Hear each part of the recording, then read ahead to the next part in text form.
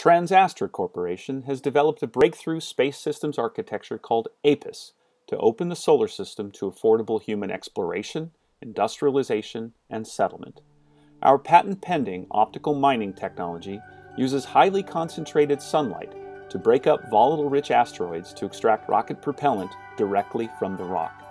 Staged from depots in lunar orbit, our asteroid-derived propellant will supply a fleet of reusable space tugs that will carry astronauts on missions of exploration, deliver commercial spacecraft to destination orbits, and enable whole new industries in space, ranging from asteroid mining to deep space tourism to space-based manufacturing.